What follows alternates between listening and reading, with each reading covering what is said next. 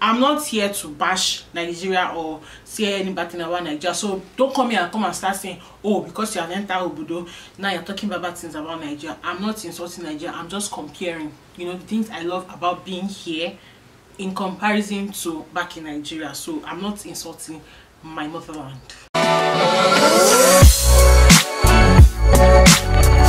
Hi everyone and welcome to my channel. I'm Temi. If it's your first time here, welcome to Temi Banjo's channel. Please do well by subscribing to my channel and give this video a thumbs up. Today I'm going to be talking about the things I like about being in, you know, England, the United Kingdom. If that sounds like something you're interested in, stay tuned and keep on watching. So the very first thing and the most obvious thing is, I know many people noticed it, is the lights and Wi-Fi.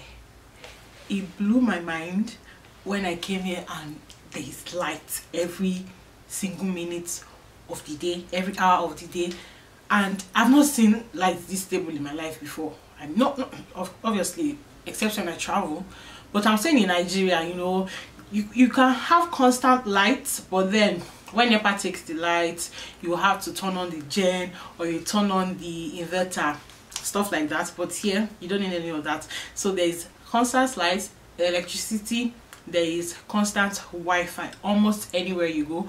There's Wi-Fi in my accommodation here, there's Wi-Fi in my church, there's Wi-Fi in my school. Anywhere you go, just ask for Wi-Fi. The next thing is the mode of transportation. It is always scheduled. I mean, you can always check for when a train is going to come, when a train is going to leave, for when buses are going to come. You cannot just, you know, go outside and you're expecting to see a Ojuelegba bus or a Ikeja bus. It's not going to happen like that. So their mode of transportation is always scheduled, which allows you to plan for your time and, you know, be more efficient with your schedule and know what to do, when to do it. So it just, you know, helps you plan better with your timing. The next thing is the politeness. People are so polite. I'm like, are you really nice? Is this how you are in real life? Okay, this is real life, but you know, they're so quick to help. For instance, when I just came and I was at the train station, I didn't know where I was going to. So some people, like 3 people, they were there. They were like, oh, can we help you? I'm like, yes, please help me. And they were like, oh, you know, our train is going to take a while before it gets here, so let's just help you. We have a lot of time. So they helped me all the way to the front of the train station. And I just kept saying, thank you, thank you, thank you. Like, it was so, I was like, hey God, if you was in Lagos and somebody wants to help you, just have like a 200 naira, 500 naira in your pockets. Also, like if you're in the supermarket and you need something, you just see an attendant and you're like, oh please, maybe if the price tag is not on it. For instance, I wanted to get something and the price tag was in there, like, oh, how much is this? And I said, oh, that the price is not there, that could you please hold on, let me quickly go and ask how much it is. He took the blender, went all the way to the front, asked how much it was, came back to me, like he looked for me because I had shifted away from that place. So he looked for me, gave it to me and said, oh, it's about 20 pounds. And I was like, oh, do you want something else? Do you want me to recommend? I'm like, why are you nice? So I was like, okay, no, I don't want anything else. Thank you. And I was not even purchasing that particular blender, but you know, just the gesture was so nice. And you're quick to say, oh, all right, love, you know, something love. I'm like, who is your love? The next one I'm going to mention is the way people drive here. You hardly see people drive rough. Like, nobody's in a hurry. The roads are free. There's no traffic. Everybody is calm. You will hardly hear anybody honk their car, like press a horn. I've not heard anybody. I've not heard horn since I've you know gotten here. Either I'm inside or outside. I've not heard horn before. I've not even heard train doing pom pom. I've not heard it before. It was only once I heard it. It was on the road outside, like the city center, and I feel that was like the city center. But here, I've never heard horn before. And they respect like the zebra crossing. When you want to cross, there's something you can just press, like, oh, I want to cross. So when it comes on, they are so respectable. In Lagos, if you want to cross and you are on the zebra crossing, you will still run. Even in your heels, you still run. I'm not here to bash Nigeria or say any bad thing about Nigeria. So don't come here and come and start saying, oh, because you have entered Obodo, now you're talking about bad things about Nigeria. I'm not insulting Nigeria. I'm just comparing, you know, the things I love about being here in comparison to back in Nigeria. So I'm not insulting my motherland. The next thing I love, which is another obvious one, if you're an OG here and on my Insta story, is the food. Hey God, the accessibility to many food items, the cheapness. It's not all that cheap, but oh, it's affordable. I said I won't stop using the word cheap. It's affordable. Like, you can have £5 and you will buy groceries. Like, you will plenty. You will buy a lot of things. You buy pepper, you buy bread, you buy egg, you buy onions, you can even buy a drink safe. So there's always food. There are so many fast foods for you to pick and choose from, right? You know, at a stretch, there are so many of them. But I would not advise you eat fast food every day. I know I stay away from fast food. I don't even do fast food at all, once in a while.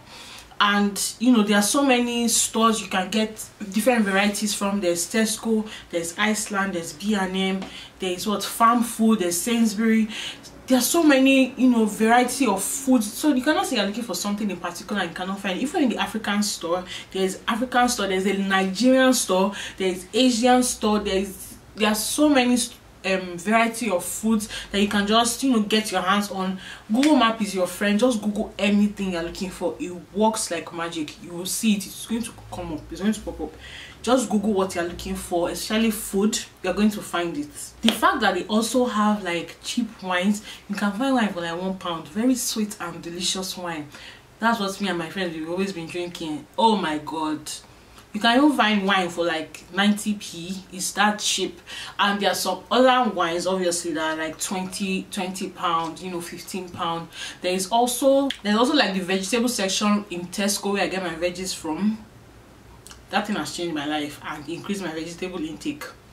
They have this washed salad mix in a nylon, and just pick it up. It's about £1 or £1.50, and everything is there, like 4 varieties of vegetables, different types of leaf, like spinach. You know, they just mix it in one nylon, and it's washed and clean, ready to eat. So just pick it up and be eating it any day of the time you want. Like, I always buy like 3 of them because I eat a lot of it, and it's just, if it's in Nigeria and I want to make salad, let's buy cabbage, carrot, lettuce. I will now wash it. I'm just saying that compared to this place here, is very, you know, just handy. Pick it and move. Another thing I like here is the delivery / the post office. You know how it works. When you have a package to drop or deliver, you know, just take it to the post office with the address, phone number, pay the fee, and you know, that's just it. The person will receive. They'll tell you the day the person receive it. Everything is going to go smoothly. You cannot hear your package was lost or your package was damaged. Hardly. You will not hear, oh, there's been a delay, or police arrested us, or they collected the package. You will not hear things like that. So here the post office works very seamlessly, very smoothly. Once you have a package, just take it to the post office. If somebody wants to send something to you, tell them to send it to the post office. You're going to get it. Another thing I enjoy here is the water. Like, the tap water is what we drink. It's clean, doesn't have smell, doesn't have taste. It's clean, and it's always like the temperature is always on demand. Whenever I want hot water, just turn your tap, hot water will come out. When I want cold water, turn your tap again, cold water will come out. So that's one thing I like the most. You hardly see me boil water to make coffee or chocolate. I just turn the tap and wait for it to be hot. When it's hot, I take my hot water. So the water here is very good for drinking. You don't need to boil it. And you know, if you want to like buy table water, obviously you can. There are many bottled waters packs in Tesco. You can just buy one. But I live on the 3rd floor. I cannot carry a pack of water all the way to the upstairs. Okay, the safety here is very, I don't know. I don't live like in a city. Let me put it that way. I don't live in a city. the safety here is very, I don't know how to put it, but is incredible.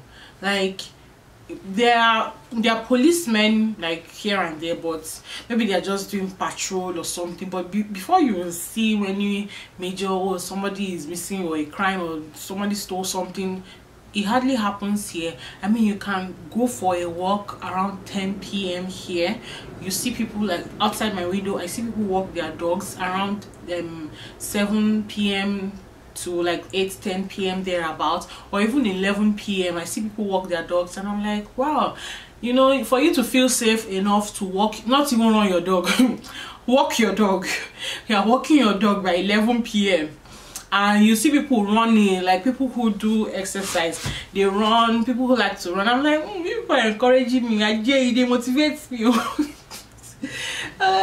So, you know, they have to feel like a sense of comfort, a sense of safety for them to say, oh, I'm going to walk my dog by this time, and you know, they are rest assured that they will get back home in one piece. So yeah, there is safety here, and it's very incredible. So the last thing I'm going to mention is the shopping varieties. This one is the one that will be harmful on your pocket. It might tear your pockets if you don't have control. Like there are so many things I need, but I don't even realize I need it until I enter a particular place and I'm like, oh my god, I need to buy soap. Like you're not planning to buy something. There are so many places that you just say, let me just enter and see what's there, and before you know, you're like, oh my god, I need cotton pad, I need micellar water, oh I need foaming cleanser. Before you know it, your pockets will empty. So you need to also be what's the word, you need to be cautious and disciplined enough not to, you know, go on a spending spree. Just enter a particular place with the intention of just probably window shopping or getting the exact thing you need and leaving. For instance, I went to Boots to get paracetamol. I like the paracetamol in Boots. I went to Boots to buy paracetamol. Before I knew it, I realized that I needed body spray. I bought body spray, and I realized again that I needed hand wash. I don't have hand wash in my bathroom. I had to buy hand wash.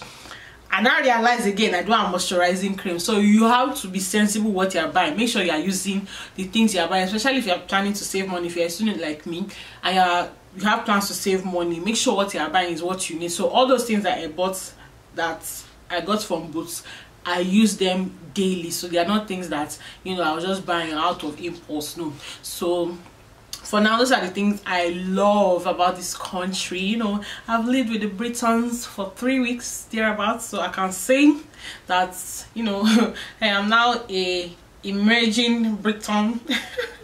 Anyways, that's it for this video. Those are the things I like about this country. Thank you so much for watching this video. I hope to see you in my next one. And if you have video ideas for me, please don't be a stranger. Make sure you mention them in the comment section down below. I'll be sure to, you know, scroll through and see the ones I can film. I'm a student, I have schoolwork, so I'll be sure to, you know, do something about them. If you have any ideas for me, make sure you mention them in the comment section down below. I hope to see you in my next one. Make sure you also check out my videos, like, subscribe, share, give the video a thumbs up. I'll see you in the next one. Bye.